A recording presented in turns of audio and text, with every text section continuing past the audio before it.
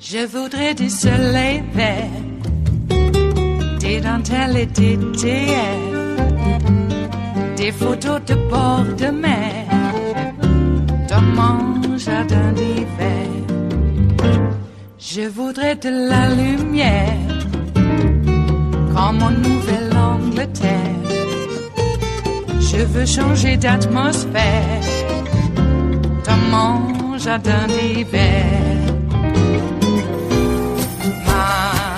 Ma fleur, sous la pluie de novembre, tes mains qui courent, je n'en peux plus de t'attendre.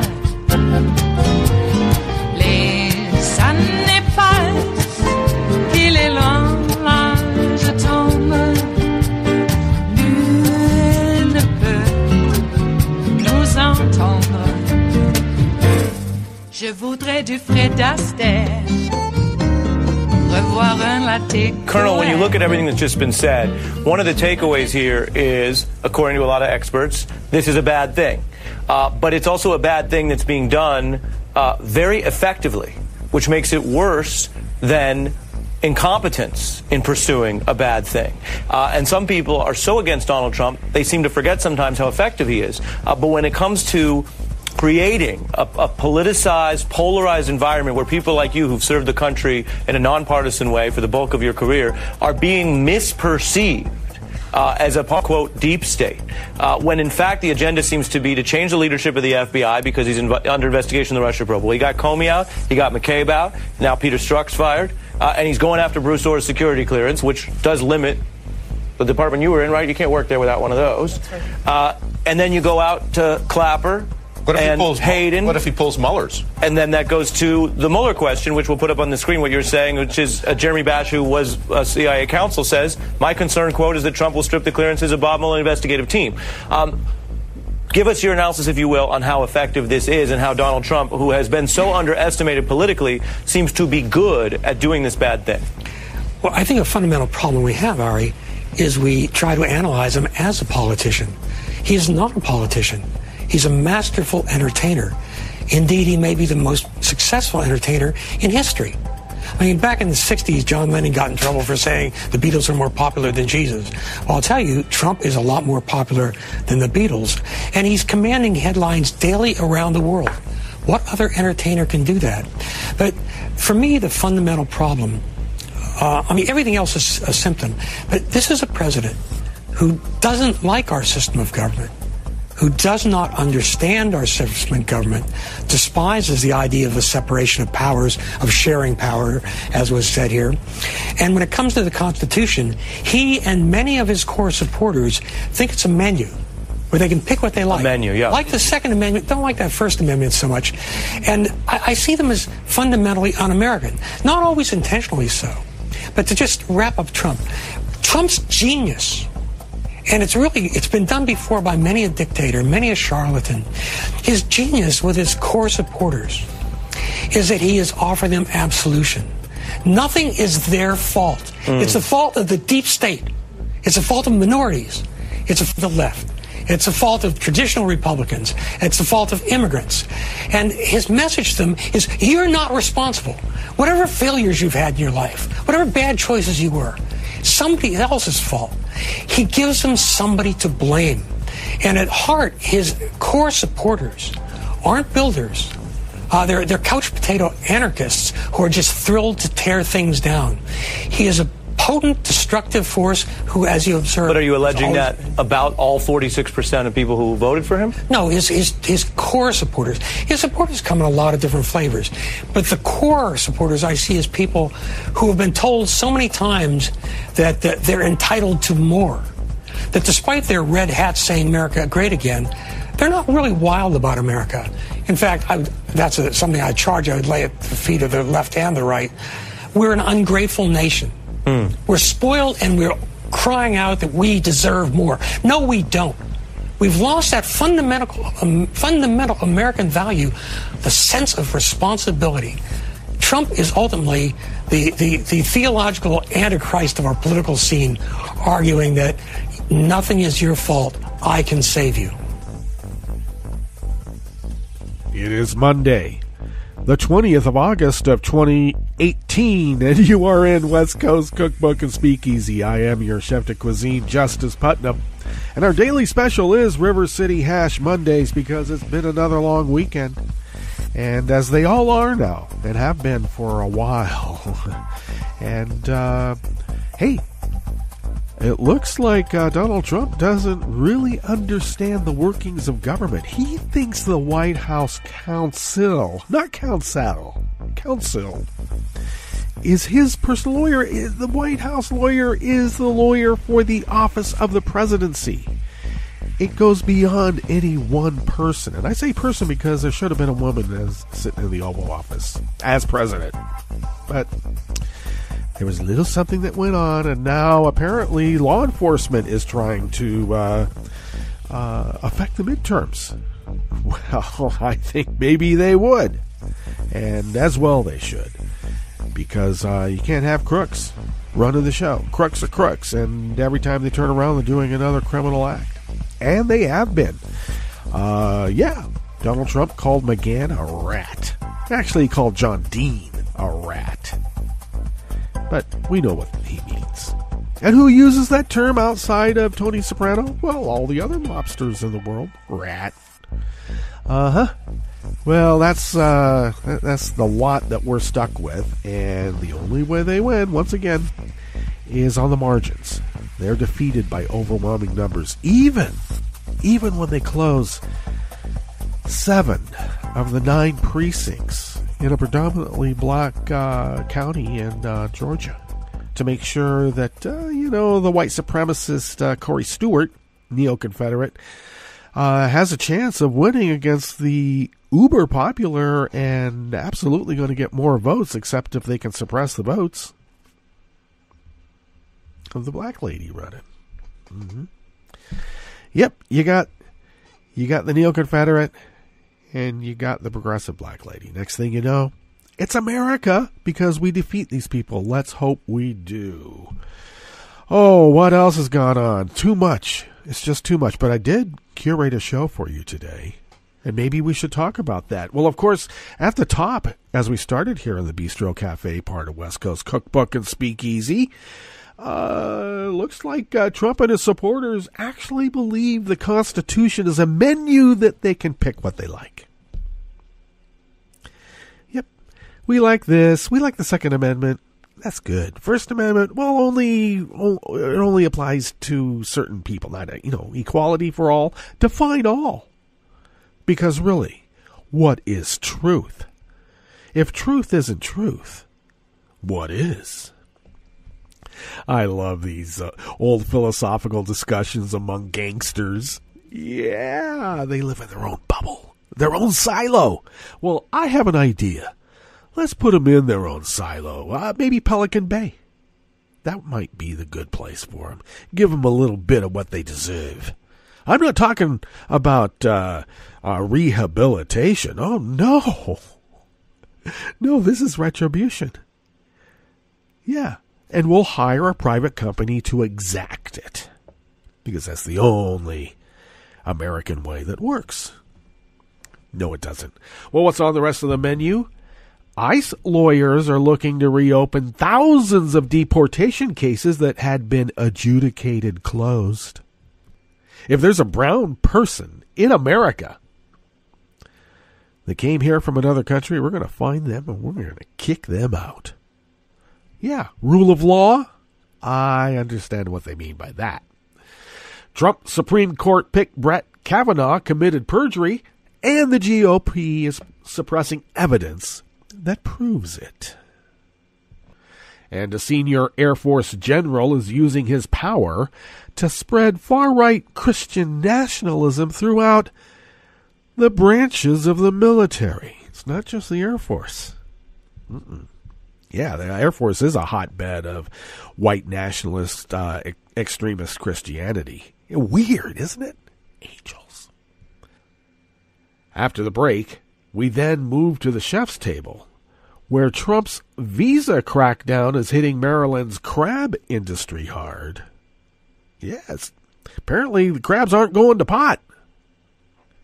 And Tom Clark, renowned poet, editor, sportswriter, and biographer, and I should say one of my neighbors, died early Saturday morning after being fatally struck by a motorist while walking near his North Berkeley home. All that and more on West Coast Cookbook and Speakeasy. Bon appetit.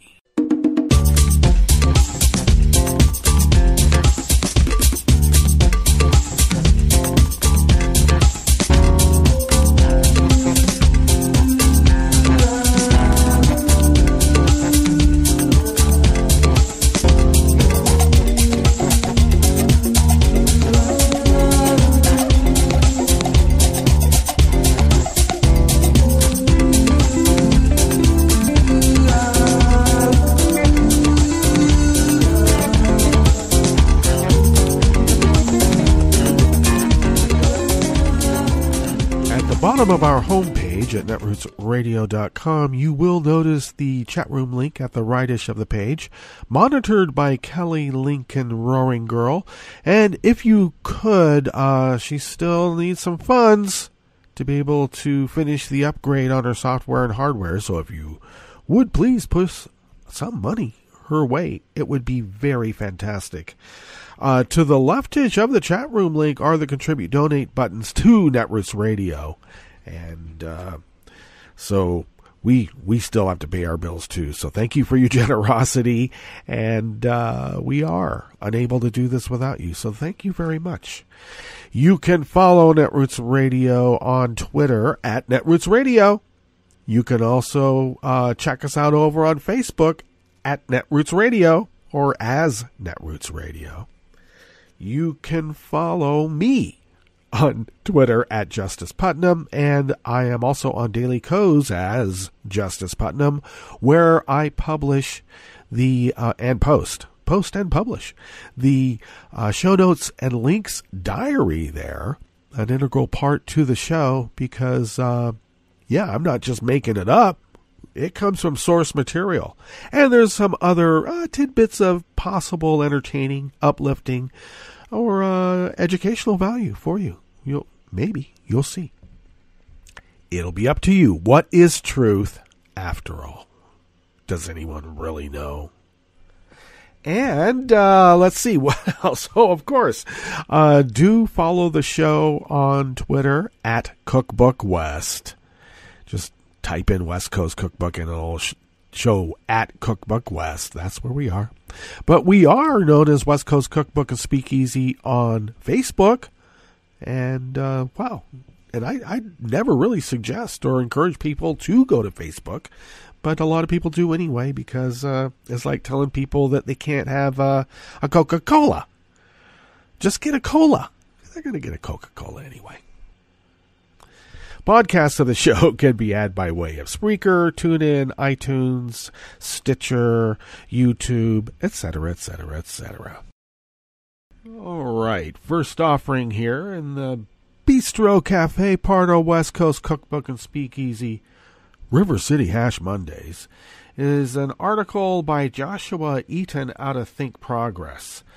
Donald Trump is overseeing a massive uptick in requests to reopen previously closed deportation cases, according to data published by BuzzFeed News. With less than 2 months to go in fiscal year 2018, U.S. Immigration and Customs Enforcement lawyers have asked federal immigration judges to reopen nearly 8,000 cases so far, almost twice the rate under President Barack Obama. There were 8,400 requests to reopen closed cases in fiscal year 2017, which included the last 4 months of the Obama administration.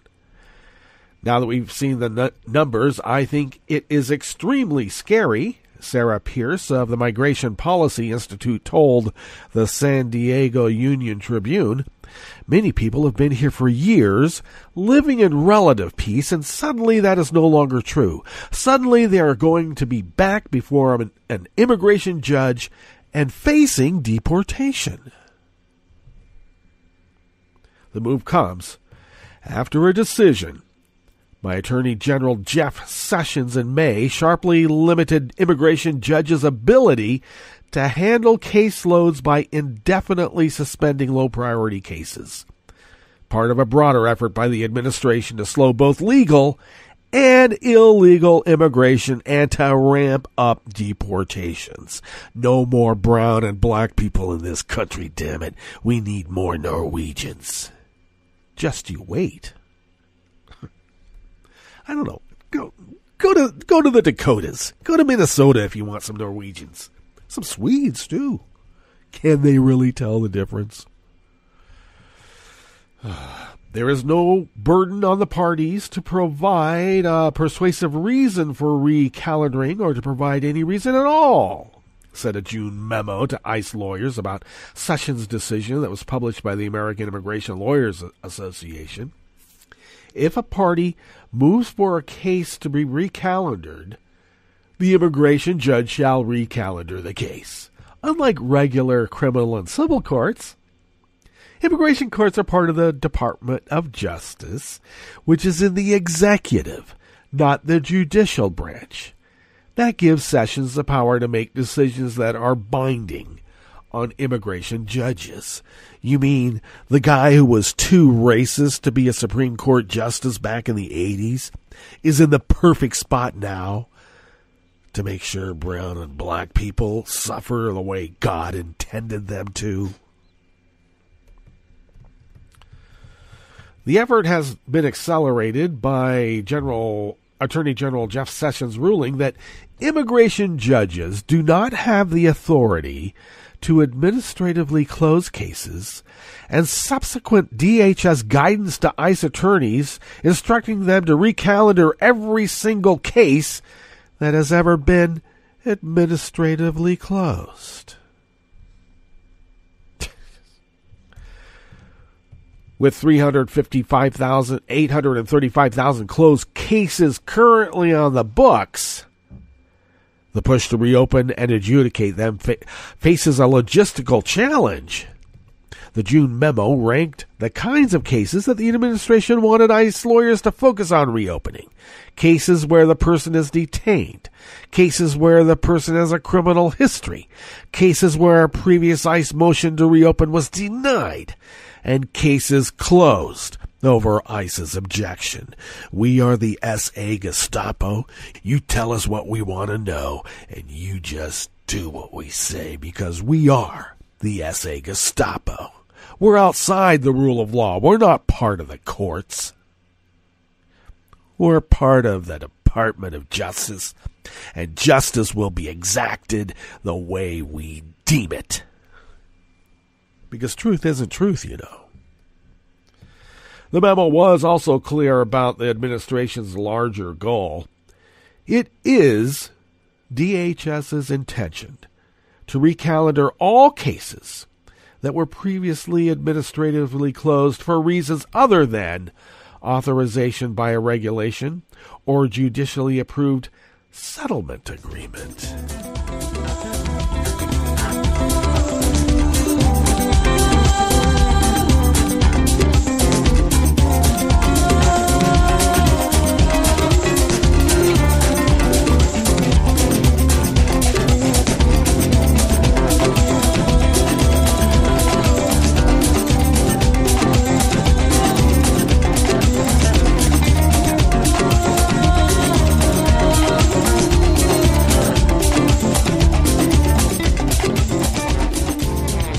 Offering here in the Bistro Cafe, part of West Coast Cookbook and Speakeasy, is out of Alternate by Matthew Chapman, who looks like he's writing for Alternate now rather than Share Blue Media. I should check out if he is continuing to write for Share Blue and doing it for both. Well, we'll check that out. One of the top concerns of Democrats on the Senate Judiciary Committee regarding Donald Trump's Supreme Court nominee Judge Brett Kavanaugh is whether he knew anything about, authorized, or advised the Bush administration on their torture program for detainees in the War on Terror while he served as White House staff secretary. Now, let's be clear, okay? Senator Patrick Leahy asserted that Republicans were ready to request Kavanaugh's records until they weren't.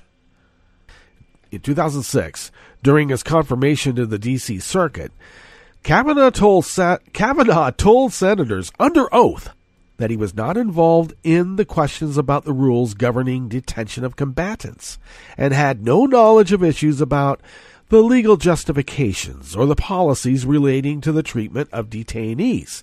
However, Senators Patrick Leahy, Dianne Feinstein, and Dick Durbin assert that multiple documents and email chains show Kavanaugh was briefed on the issue, implying he was not honest with the Senate. Some of the documents, Judiciary Democrats say, prove Kavanaugh's knowledge of the torture program and potentially even suggest that he perjured himself in his earlier confirmation.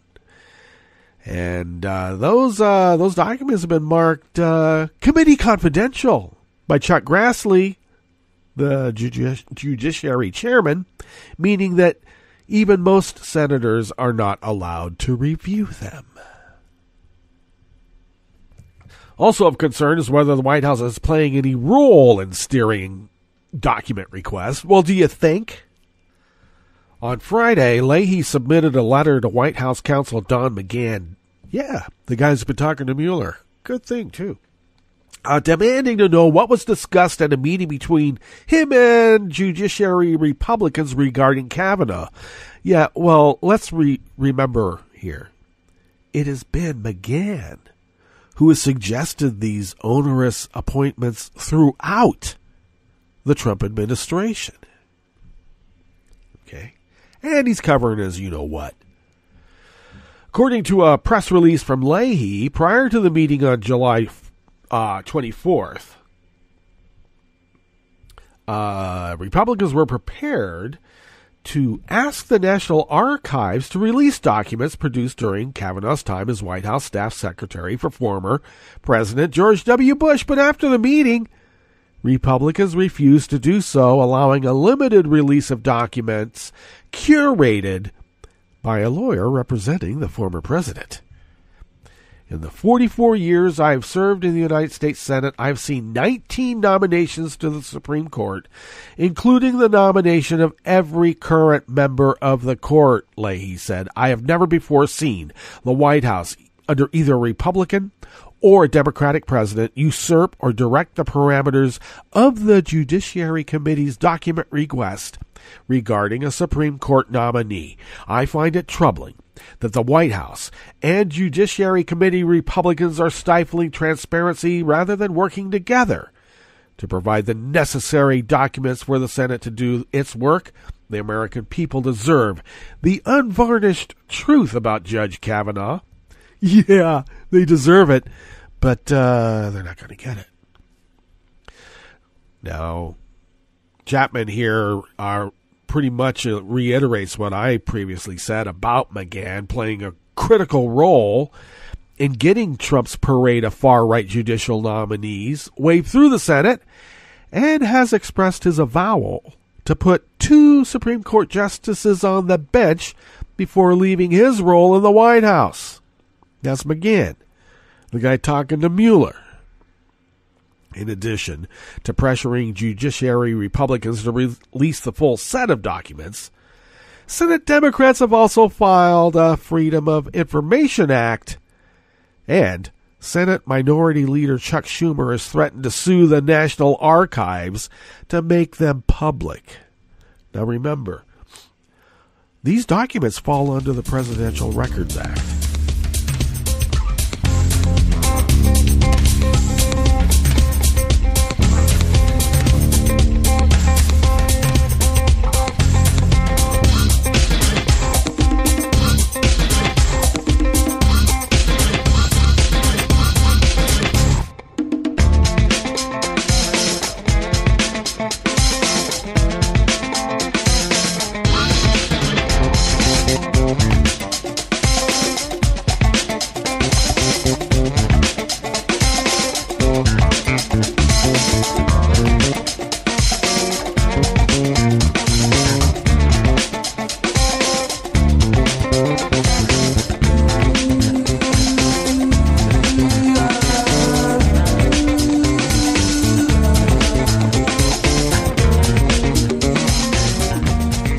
Okay, finishing up here in the Bistro Cafe, part of West Coast Cookbook and Speakeasy, River City Hash Mondays, is an article out of Salon by Paul Rosenberg.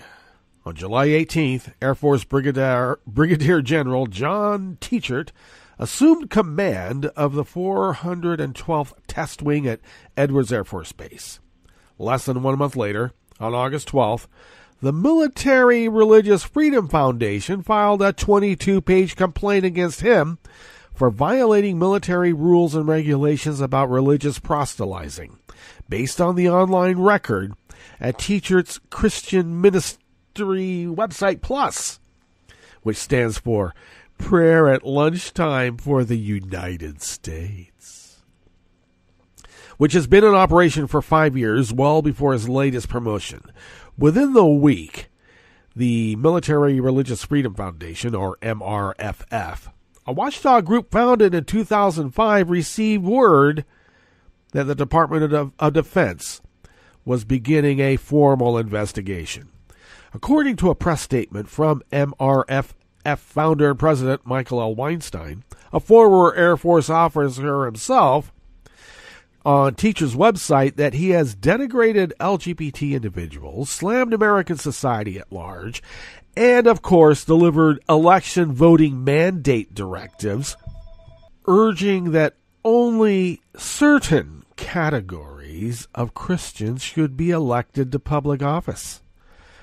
Military officers enjoy the same freedom of religion as everyone else in America, so Teacher's religious faith is not an issue in of itself.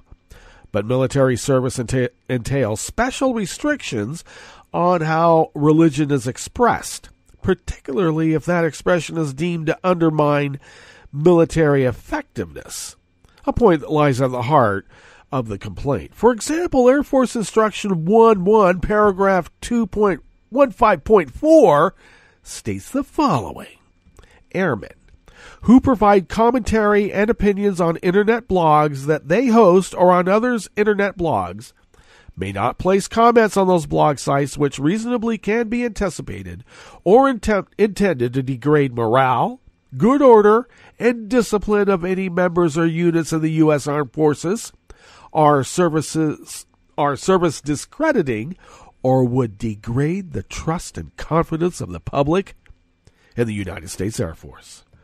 The complaint was filed on behalf of 41 clients at Teachert's new command, 32 of whom identify as Christian, many of whom are in mortal fear of retaliation should they personally be identified in this matter, something that the MRFF suggests is an equally troublesome issue. Elsewhere, the complaint argues that Teacher's specific form of zealotry does not promote diversity, unit cohesion, good order and discipline, religious tolerance, and esprit de corps, all considered core values of the 21st century military. Weinstein summarized the issue this way: when you tell somebody, and you're a general in the Air Force speaking to a subordinate, that you lack integrity, character, honor, honorability, intelligence, courage, etc. because of your chosen religious faith or lack thereof, there is no difference between that and telling that someone they're stupid because of the color of their skin or because they were born without a penis. Now, Teachert fervently believes that America was founded as a Christian nation and has fallen away from its exalted original state. The cultural resonance of these views, although they represent fake history, helps give cover to activity that would otherwise cause outrage. All right, we better get on to our break because time's a-flying and there's so much more to go through. And you can read the rest of this commentary at the link provided on the diary that I post at Daily Co's, so please do that.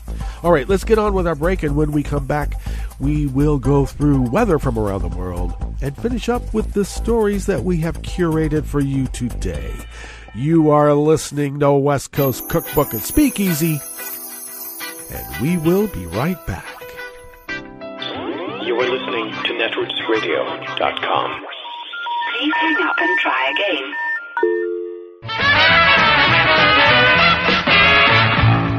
From a point at sea to the circles of your mind, a new force is at work for planetary transformation. New radio for a new Earth. This is Take Two Movie Review. I'm Kim Lowe. This week, a dramedy in 2 acts.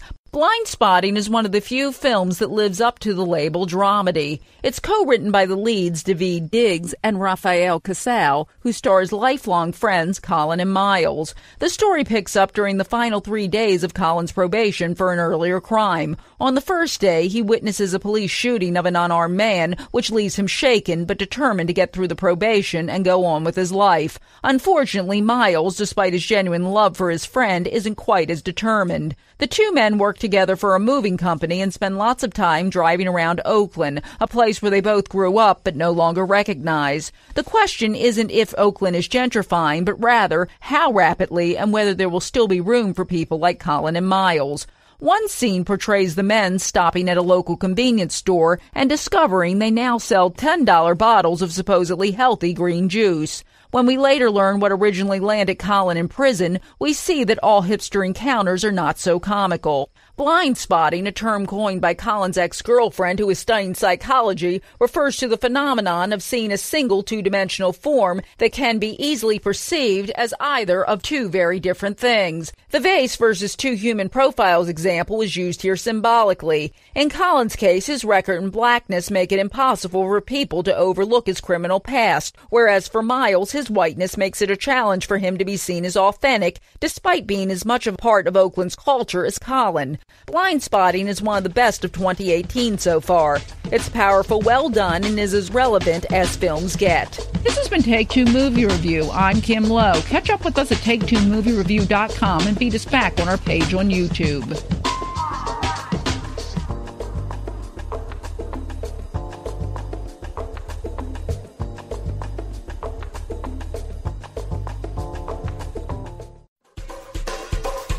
This is Scientific American's 60-Second Science. I'm Marissa Shea.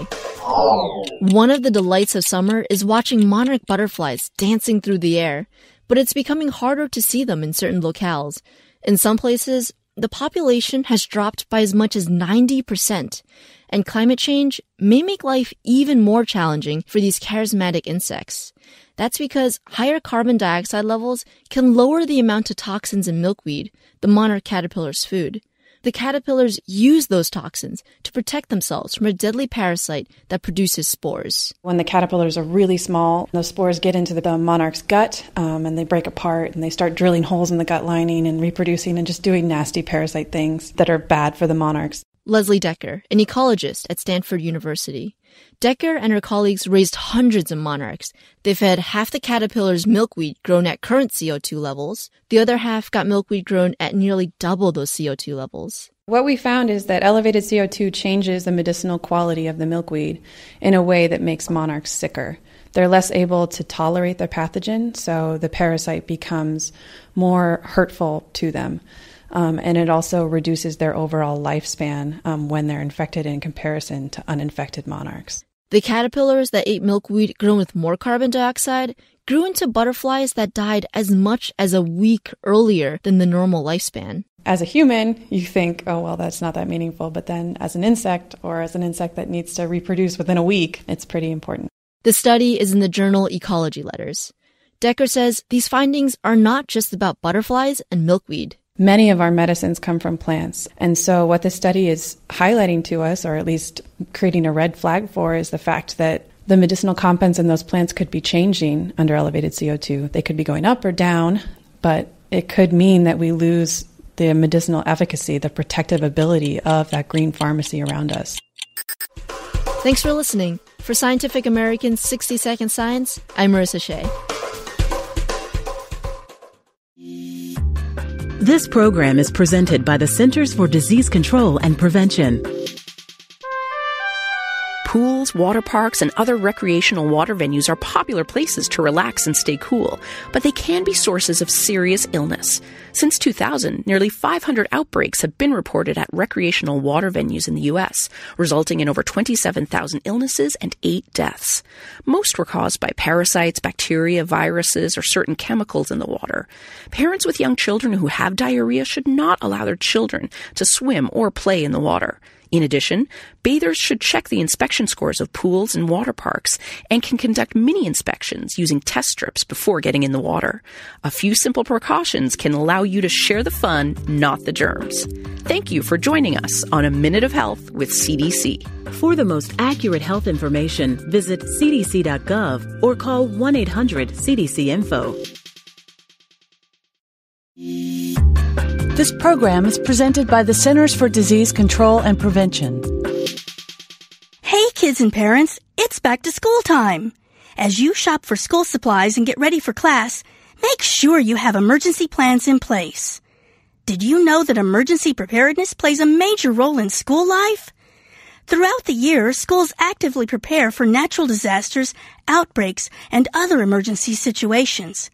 Students and parents need to be aware and learn what to do during an emergency.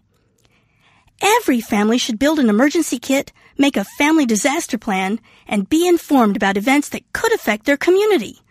Parents, take a few extra steps to help children be prepared. Make sure they know the full name, address, and phone numbers of parents or guardians. In our high-tech world of cell phones, memorizing emergency phone numbers is very important. Include a copy of this information in their backpack. Other items to keep in their backpack include water and non-perishable snacks, a pocket-sized first aid kit, a whistle to alert others for help, and a list of allergies, medical conditions, and medications. Make sure their school and teacher have a copy, too. Be familiar with different routes and ways to travel home, like walking, taking the bus, or riding home with another student who lives nearby. Establish a secret code word with your child and whoever takes them home from school to protect against an unauthorized person picking them up. This list is a great starting point to prepare your student for the upcoming school year. Customize these steps to fit your child's capabilities and needs. Ask school administrators and teachers about emergency preparedness plans so you know what steps they are taking to keep your child safe. Many schools have guidelines on how to shelter in place during natural disasters, how to secure classrooms during an emergency lockdown, and how to teach preparedness curriculum to students. Remember, emergency preparedness is important for everyone. Children who are prepared are more confident during stressful emergency situations. By following preparedness guidelines, parents, children, and school staff can improve their safety and peace of mind. For more information on school emergency preparedness, visit cdc.gov/children/schools. To learn more about disasters and emergency preparedness, follow @CDC Emergency on Twitter or visit emergency.cdc.gov. So, let's get prepared. Have a great school year. For the most accurate health information, visit www.cdc.gov or call 1-800-CDC-INFO. Welcome to 60 Second Civics, the daily podcast of the Center for Civic Education. I'm Mark Gage. Who are the American founders? The founders were the political leaders of the 13 original colonies during the era of the American Revolution and its aftermath. They were also key figures in the establishment of the United States of America and in framing and ratifying the U.S. Constitution. George Washington was the commander-in-chief of the Continental Army during the Revolutionary War and our first president. George Mason was another Virginian and an influential founder. Mason was the primary author of the Virginia Declaration of Rights of 1776, which had a great influence on Thomas Jefferson, who adopted many of Mason's ideas for the Declaration of Independence. John Adams was a leader of the American Revolution. He served on the committee to draft the Declaration of Independence. He was also a man of principles, serving 6 years earlier as the lawyer for the defense of the British soldiers who stood trial for the Boston Massacre. He would later become our country's second president.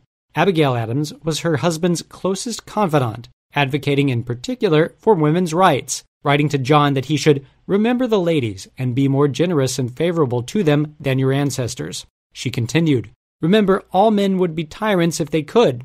If particular care and attention is not paid to the ladies, we are determined to foment a rebellion and will not hold ourselves bound by any laws in which we have no voice or representation. That's all for today's podcast, 60 Second Civics, where civic education only takes a minute. You can help stop the Trump agenda in its tracks. Make sure you're registered to vote. Go to rockthevote.org. And on November 6th, vote for Democrats up and down the ticket. This message, a public service from all the fine people of netrootsradio.com. Can the Trump administration make millions of people invisible? I'm Bill Newman, and this is the Civil Liberties Minute.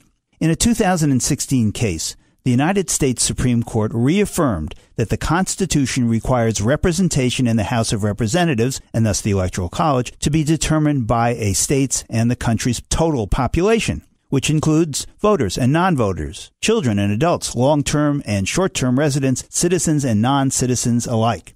An accurate enumeration, the Constitution's 18th century word for a census, is the prerequisite.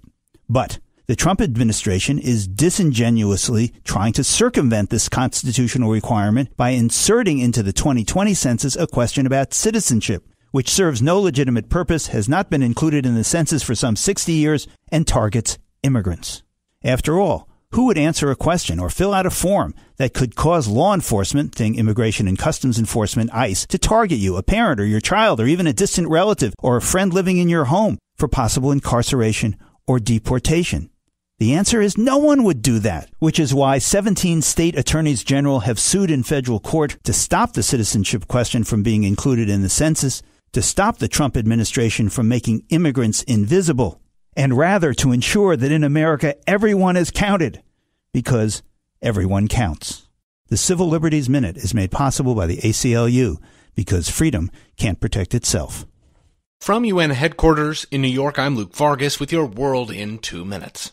The U.S. is reappropriating nearly $200 million originally earmarked for stabilizing parts of Syria recaptured from the Islamic State. The U.S. is citing new financial pledges from the likes of Saudi Arabia and the United Arab Emirates, which have pledged $100 million and $50 million respectively. On Friday, senior U.S. officials praised coalition burden sharing for allowing the U.S. to spend its money elsewhere, but not everyone is convinced that's a good idea. We have to be very careful about assuming equivalence in dollars from the Gulf and dollars from the U.S. Stephen Heidemann directs the Middle East Studies program at Smith College. The problem is that unless the U.S. is prepared to make a financial commitment, it receives none of the benefits that its finances might bring. The U.S. leaned heavily on Kurdish groups in eastern Syria while battling the Islamic State, and cities like Raqqa were obliterated as a part of coalition airstrikes.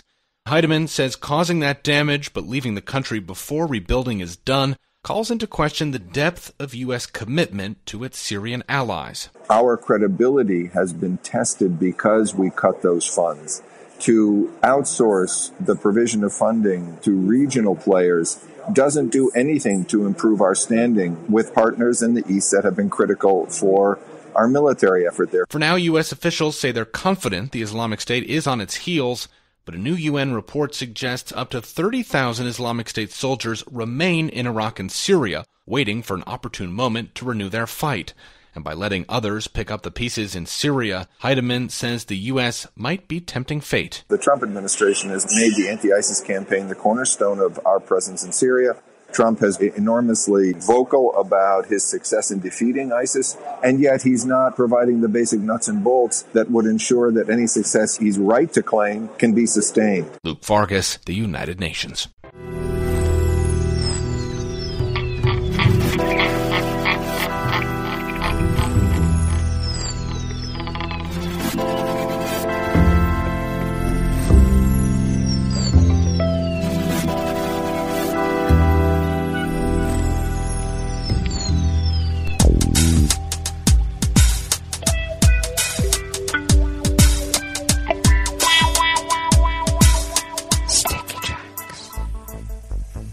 Thank you for accompanying us here to the chef's table at West Coast Cookbook and Speakeasy.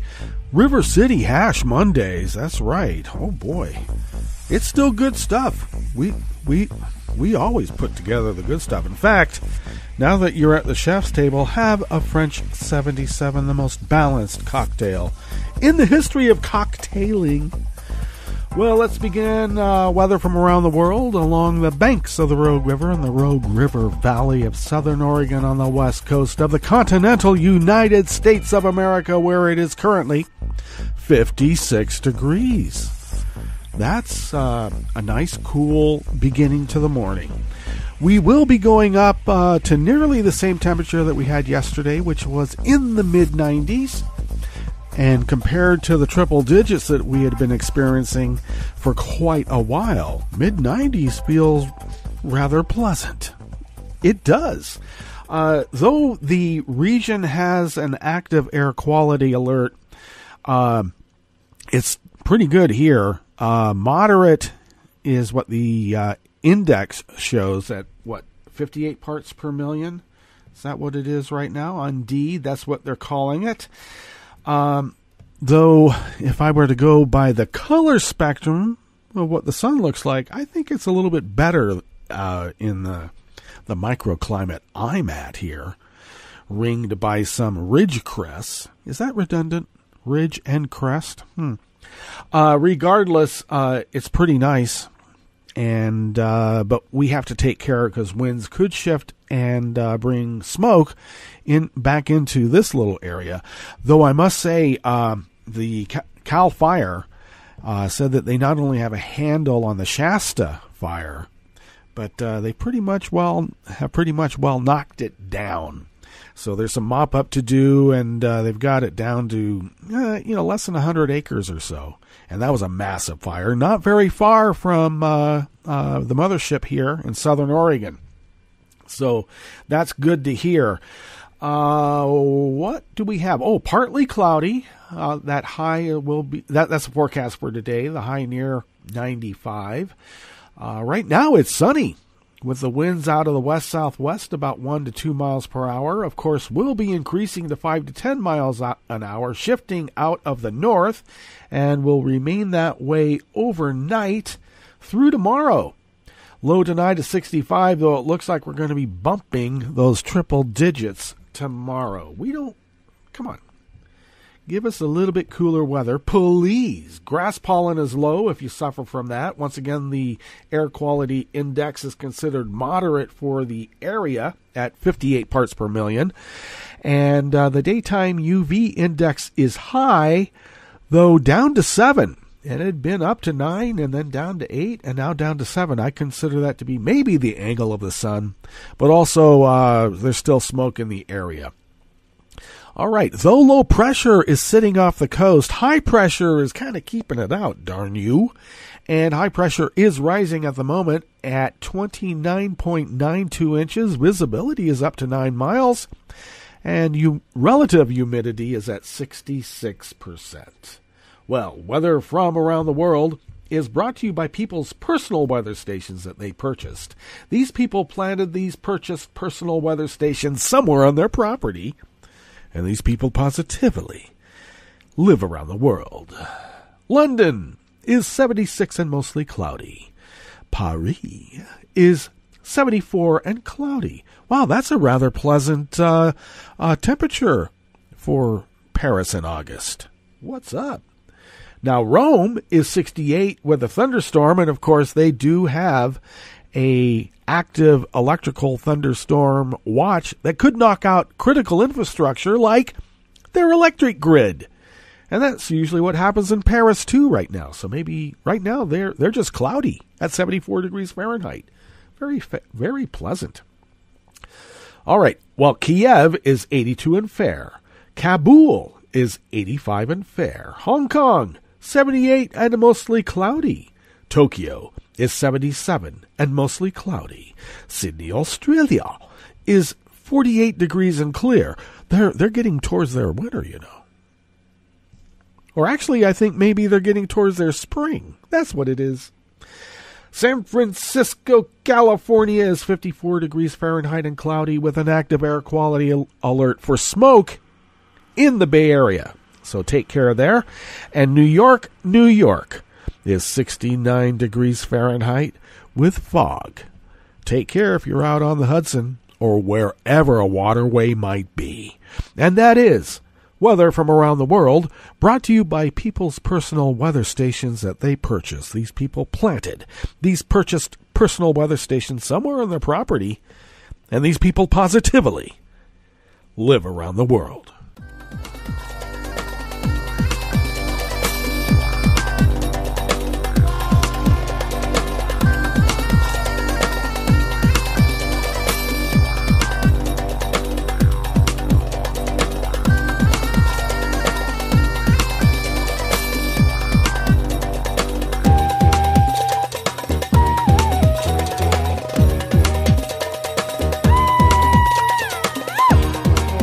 First offering here at the chef's table at West Coast Cookbook and Speakeasy is Out of Think Progress by E.A. Crunden. Businesses on Maryland's Eastern Shore are feeling the sting from Trump's America First immigration and visa policies as establishments struggle to hire workers. Crab-picking houses typically enjoy busy summer seasons in Maryland, which is famous for its seafood. But this year, around a third of crab-picking jobs remain unfulfilled due to a shortage in seasonal labor. You know, we used to have open borders. People would come over, take a seasonal job, pay taxes on their earnings, and go back across the border. Back and forth. And we'd go across the border and have fun and have dinner and whatnot and a few drinks. Maybe a dance, maybe a serenade. And then we come back across the border ourselves, back and forth. Not anymore, because brown people are evil, criminal rapists. All of them. Even the babies. Business owners say the program is vital to their efforts, as many U.S. citizens are uninterested in the work and rarely seek it out. Oh, that's the H-2B visa program, which allows workers to come from other countries for a brief stint before returning home. And, so that's crackdowns on those, meaning that if you're brown, you're out of here. Black? Don't even think it. Unless you work for a... Oh, no. I have to look at that because Trump really doesn't like people of color working at his resorts.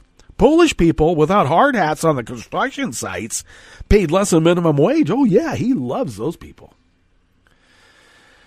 U.S. citizens are, of course, uninterested in the work. Harry Phillips, owner of Russell Hall Seafood, said that the new system has cost his business dearly. There's nothing going on at all because we haven't got our pickers, Phillips said. Efforts to offer incentives, like higher wages and overtime, isn't having much of an impact, especially when, you never know when the SA Gestapo is going to come in and take you away because you had a parking ticket. You rapist. Meanwhile, the situation could mean dramatic changes.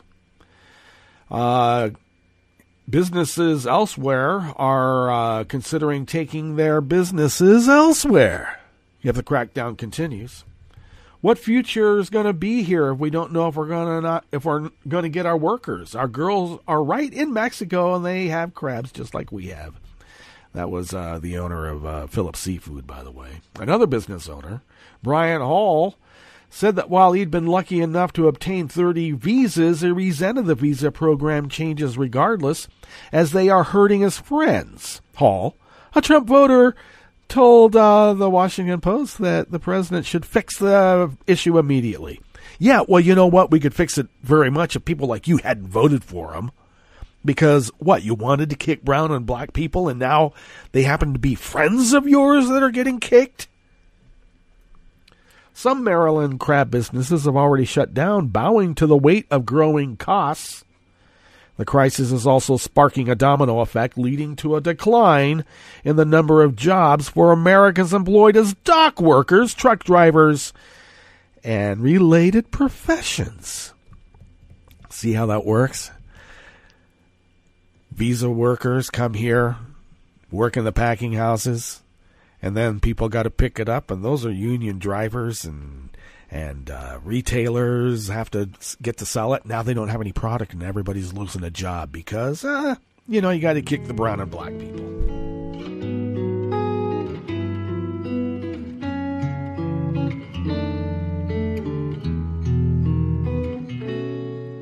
Je te donne ce mon amour pour la vie entière. La promesse de me trouver à tes genoux. Aussitôt que tu m'appelles, rester toujours fidèle. C'est tout, c'est tout. Je te donne tous mes printemps, mes étés de mer. Mes automnes, quand les feuilles tombent partout. Si ce n'est pas une bonne affaire, je te donne tous mes hivers, c'est tout. Tracy Taylor from the Berkeley side brings us some really tragic, sad news out of Berkeley. And here is the last offering at the chef's table at West Coast Cookbook and Speakeasy. An old neighbor of mine in Berkeley, Tom Clark, renowned poet, editor, sportswriter, and biographer, was walking near his home near the Alameda, which is a really big, dark boulevard, at 8:40 on Friday. And though he was alert and talking, he suffered a pretty bad arm injury and a head injury. He was lucid, but 4 hours later he took a turn for the worse and did succumb to his injuries. He was 77. And he was born in Chicago and attended the University of Michigan, married Angelica Hennig in 1968 in New York. He wrote dozens of books. His most recent included Light and Shade, New and Selected Poems out of Coffee House, and Threnody out of Effing Press. Clark wrote many poems about sports figures, including poems about baseball players Catfish Hunter, Vida Blue, and Bert Campaneris, as well as a history of the Oakland A's baseball team. Clark developed a love for sports early in life as he served as an usher at Wrigley Field in Chicago, where he saw such renowned figures of the era as Joe DiMaggio, Bobby Hull, Sugar Ray Robinson, and Harry S. Truman. Now, I know Sugar Ray, Bobby Hull, and Harry S. Truman were not baseball players. Hockey, boxing, and President of the United States in order.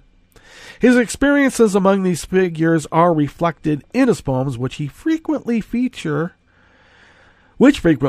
these and other prominent figures from the 50s and the 60s. Now, Clark studied in England and traveled across the country, hitchhiked with Ginsberg, who he actually had a bit of differences and disagreed with Ginsberg publicly. And he read his poetry with other writers such as Robert Graves, Gregory Corso, and Adrian Mitchell. And he also wrote a biography of Jack Kerouac, which is well-renowned, as well as other renowned biographies on Charles Olson, Robert Creeley, and Ed Dorn. And just a sad story. I would see Tom Clark around town. Now, we weren't intimate, but, Berkeley is pretty much of a small town, especially when school is not in session.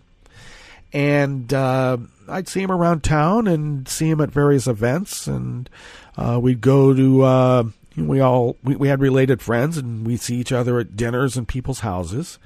And I saw him read many times, and just erudite, friendly man, and so sad that he passed walking, because that's what he did. He walked all over Berkeley and wrote about Berkeley, not from the radical point of view of Berkeley's history, but the small nooks and crannies of the neighborhoods of Berkeley.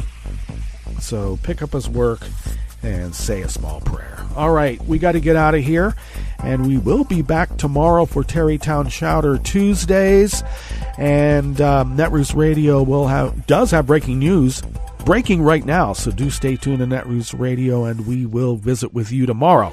In West Coast Cookbook and Speakeasy, bon appetit.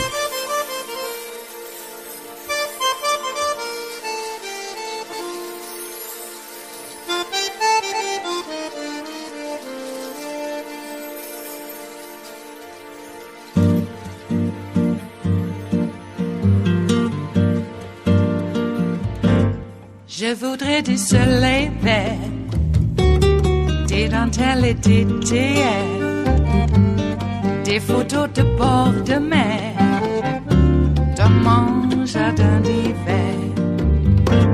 Je voudrais de la lumière, comme en Nouvelle-Angleterre.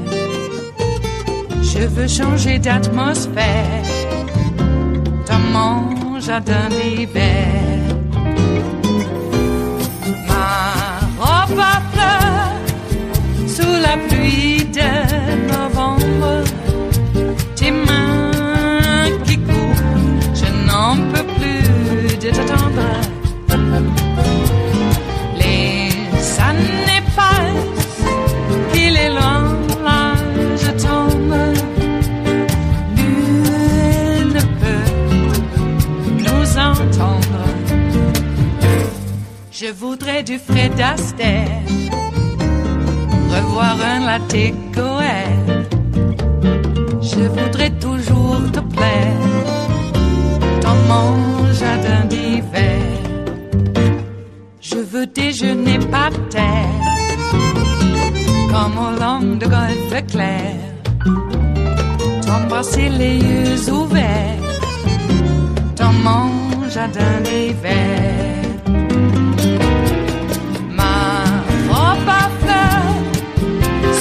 Pluie de novembre, tes mains qui courent, je n'en peux plus de t'attendre.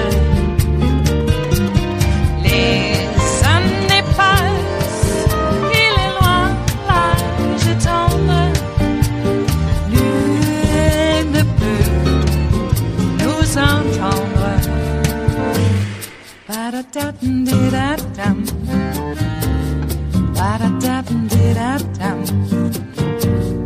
Ba-da-da-dum-di-da-dum. Dans mon jardin d'hiver. Ba-da-da-dum-di-da-dum. Ba-da-da-dum-di-da-dum. Ba-da-da-dum-di-da-dum. Dans mon jardin d'hiver. Dans mon jardin d'hiver. Dans mon jardin d'hiver.